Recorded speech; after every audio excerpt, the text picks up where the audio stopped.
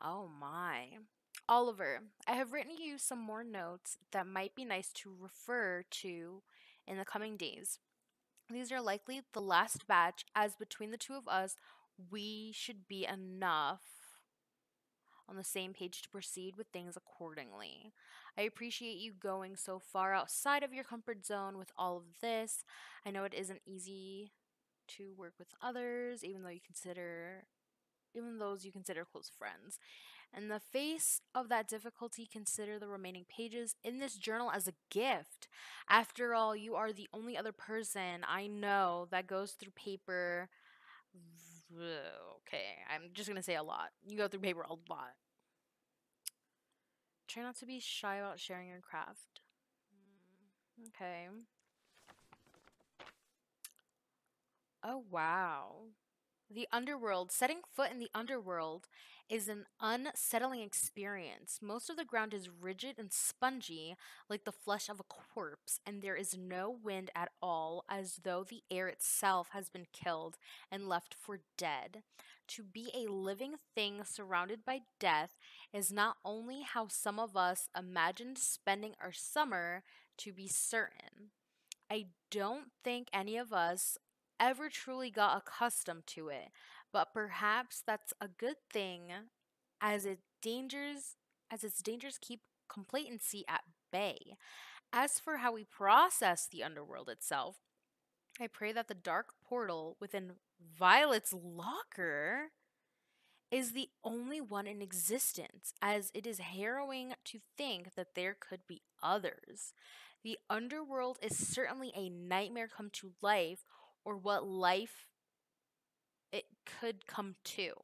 There are no other humans, only sirens and wisps reside there. The former are murderous and disturbing to behold, while the latter do not even acknowledge our existence. It does seem that this world is linked to ours by more than just the portal, however. Liquids we carry into the underworld via the vials of Samantha are transmuted into other things, and defeating the sirens has applicable effects. Oh my goodness gracious. Despite all of this, it's hard to say whether the underworld truly parallel. But my pocket watch and Ashton's phone tick very slowly, so it's reasonable to conclude that time passes at a deprecated pace here. Still, there's definitely a link.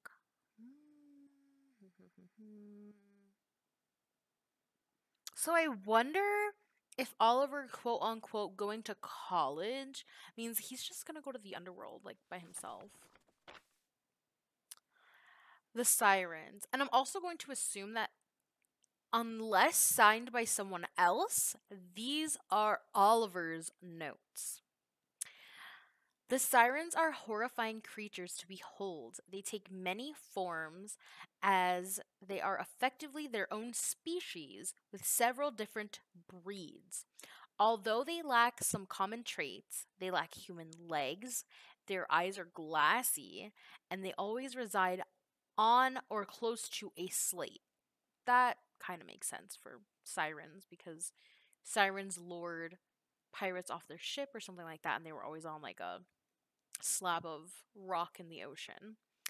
Sirens often have means of physical attack such as claws, barbs, and tentacles that sprout from various orifices. However, the most dangerous aspect of a siren is its song, since the vocal cords of a siren are capable of producing otherworldly arias and cries.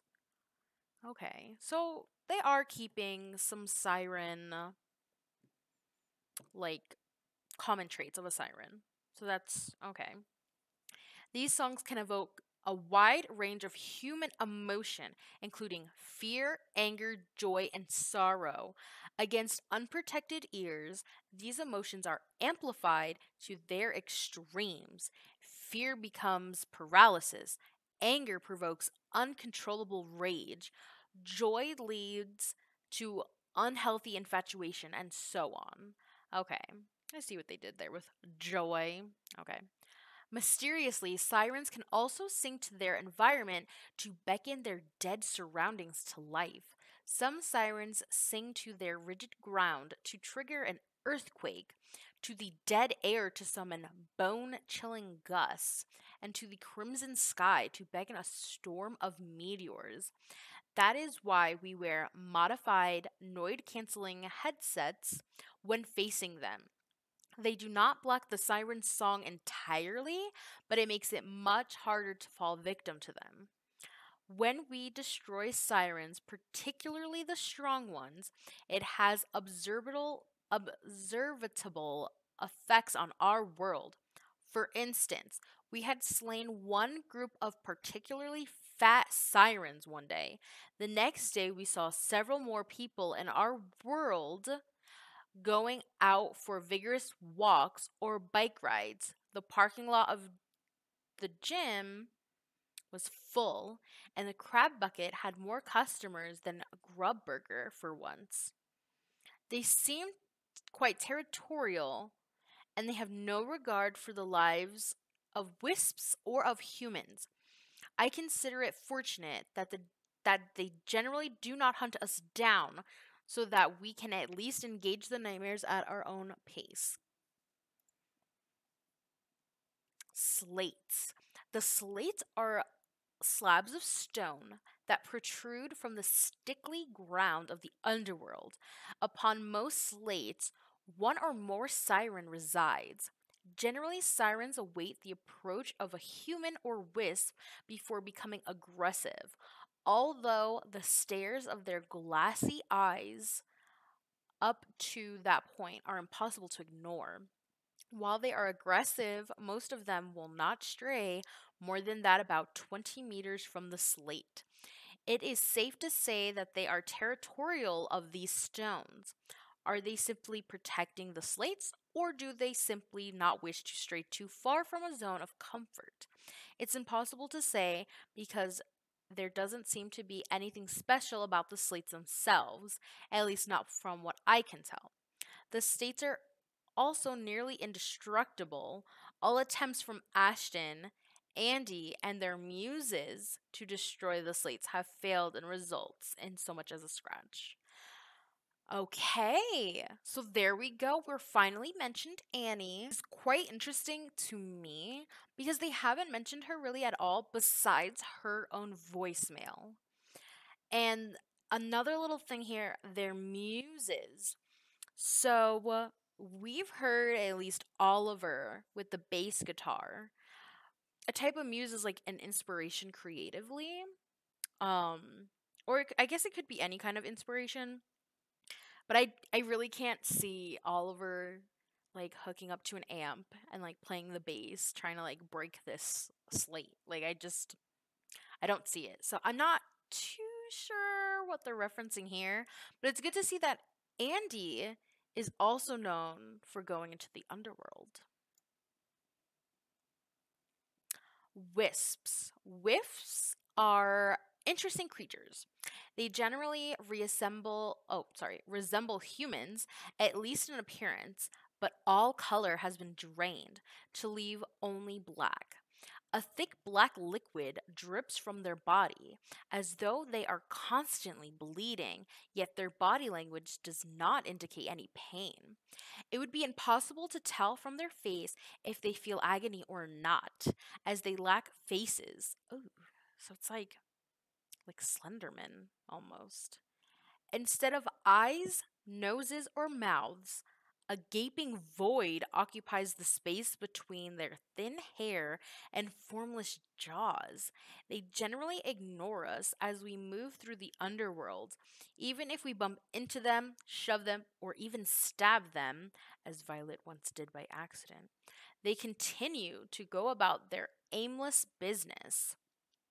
However, they are completely vulnerable to the song of the sirens, which causes them to do unpredictable things that often lead them to hurting themselves. In the worst cases, they die. However, if they die, death does not appear to be permanent for them, as they will reappear at the same spot at which they died mere minutes after they perish.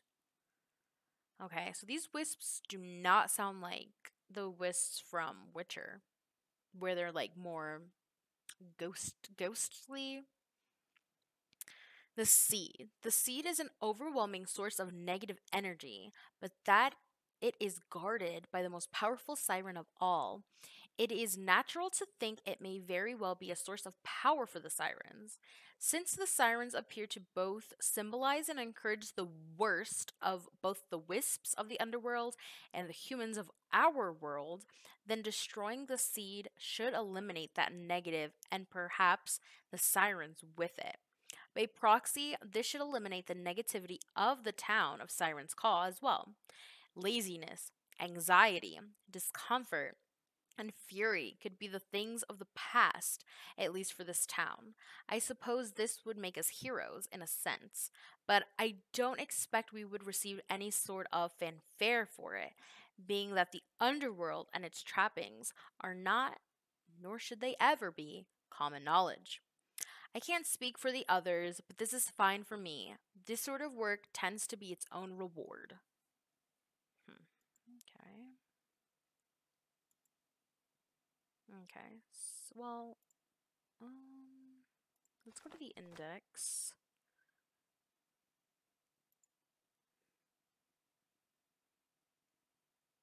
Oh, okay. So Oliver's muse, Bristfall.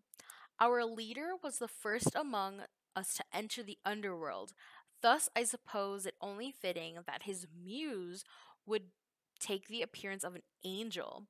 Bristfall looks majestic and invincible, but looks can be deceiving. He is made entirely of wax. Mind you, wax is sturdier than you'd think, but it stands little chance against intense flames. Furthermore, his ability to fly is quite limited. I would liken it more to hovering, really. Still, I suppose the upside to Bristfall's wax composure is that he can meld himself into a number of different forms to overcome almost any foe. Muse, working definition, a manifestation of an individual's least desired mode of existence, as well as a source of the kind of power that individual desires most in life. Okay, there's a lot to unpack there. Um so he looks like an angel. So Oliver must feel that he isn't very angelic in his real life. He's held by wax. I mean, yeah, he's made of wax. So maybe he desires more stability. Like I don't know how to translate wax in the underworld into a source of the kind of power they desire most in real life. I maybe the fact that he can just manipulate himself into anything he wants. Maybe he's kind of just put in this cookie cutter college boy box and he doesn't want to be. I don't know. That's like there's a lot going on with that. Violet's muse in China, amongst all of our muses, Violet may be in possession of the most docile and adorable of them all, a lamb. This is not to say that Violet's muse is incapable. In fact, it is quite the opposite. Violet's muse possesses several unique abilities that only she can use. Things that rest things that the rest of our muses simply cannot do, such as manipulation of time and space, at least as far as the underworld is concerned. I cannot speak much for Violet's muse sturdiness, since it's rare that she even gets hit much in the first place. The fleece shines blindingly bright in response to the attackers drawing near. I do not think she is capable of taking too many hits, however, especially from sirens. Direct combat may be unwise. Source of power. Okay, so back to the muse definition. She has a docile and adorable lamb. Who does that remind you of in their real life? Judith. So I guess Violet is jealous of Judith, which I really don't understand because Violet and Oliver are kind of the couple of the group. So her kind of wanting to be Judith is like, well, do you think you're coming across too stern, or do you want to be beloved by everyone with such a docile and adorable look or personality? Like that, I don't know. It's going to be interesting to see what Judith's muse is. Okay, so Ashton's muse, Cal- Caldera. Ashton isn't one to mince words, which is good because Ashton's muse has no words to offer. At a distance, it looks like he's just a golem made of rock. However, if one looks closer, you can see veins of magma running through his entire body just beneath the top layer of what seems to be a consistently radiating granite armor.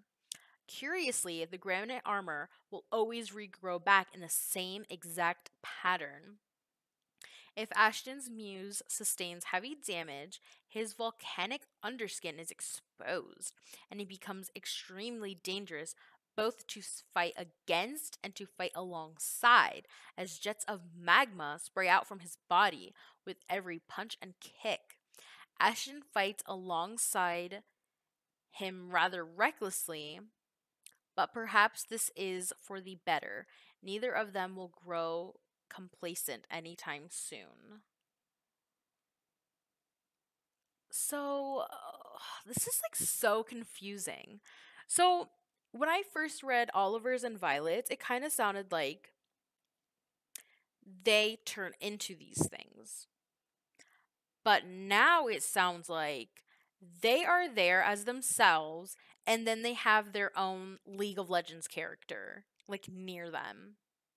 So, I'm kind of getting it. I'm kind of putting the underworld, the siren, the people, I'm kind of putting it all together.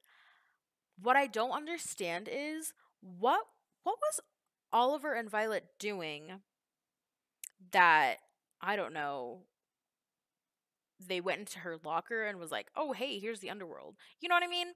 Like I'm just like I'm taking it back to that and I don't know, it's really weird. Okay. Andy's muse. 5/10th. Andy's muse is exotic looking to say the least. Where does the sloth end and the machine begin? The sharp organic claws are just as deadly as the blast of its laser cannons. Its speed is certainly uncharacteristic of a regular sloth. It's the fastest thing I've ever seen. If I could even see it in motion, oftentimes the sirens will be dead before a chance of proper combat has begun. Perhaps that is the better, though. 5/10th may be strong, fast, durable, but he lacks in special skills and techniques. Regardless, it shares Andy's enthusiasm, which is wonderful, but also a bit jarring considering that it's coming from a sloth of all things.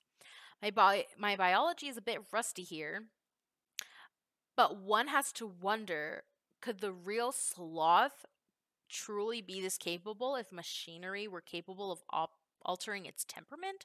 Or does the temperament itself play into capability? Okay, Andy's muse really doesn't make any sense.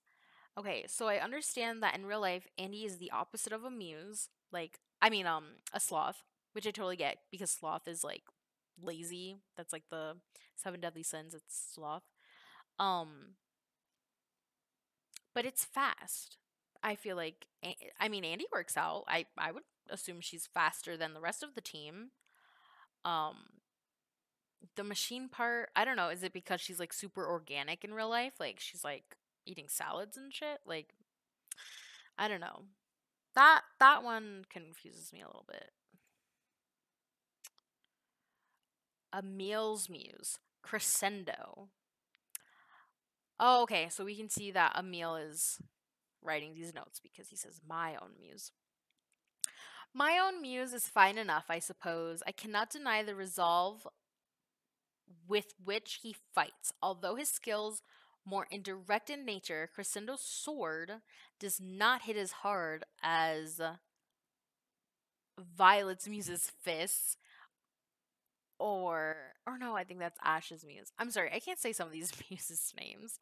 Or 5/10 lasers, but the blade can be enchanted with several different prayers. Strikes from the enchanted sword seem to have any number of harmful effects to the sirens, for instance. Their movement may be slow to a painful crawl, but they may go insane and attack one another, or their precious voices may be sliced and taken from them, rendering them unable to afflict us with their songs. At the risk of sounding self-inflating, I certainly think that the way he fights suits me, as clever and thoughtful application of these ailments will go rather hand in hand with my ability to gather intel and scope out the siren's weakness. Oh my god. I don't like Emil. So I'm assuming here that Emil is the type of guy to kind of like take a step back and analyze everything and then strategize a plan. Like I can see that. So his muse kind of just goes out there and like slices and dices. You know what I mean? So that's the guy of action. Emil is not. So that I can see that one. Oh god, here comes Judith. Judith's muse. Bogasta. I'm gonna call it Boo. If we had never seen the sirens beforehand, we might have all been horrified when Judith's muse came into being. She always has a wild look in her eyes, and I don't care to look any closer to see if my impression might be wrong. Too risky. And yet, I don't mind the smell. In fact, Bo's spines, oh, more than one spine, smell strongly of caramel. So it's quite pleasant. I recall Ashton and Andy daring each other to lick one of Bo's detached spines. And then Ashton went as far as to eat one. When Ashton's wounds closed up and he became strong enough to beat a siren to death without his trusty baseball bat, we knew we had stumbled upon something amazing. Bo can also curl into a ball around us to shield us from harm, as one might expect of a hedgehog or a porcupine, wherever she is. That is so foul. The fact that they have these like muses, I guess they can touch them. Like I guess they can interact in this underworld. But he ate one? He ate one of the spines? Oh, that is so disgusting. Ugh, I can't even imagine what that looks like. I don't want to. Like, that is so disgusting. Blech. Okay. So the rest of the pages I have not obtained yet.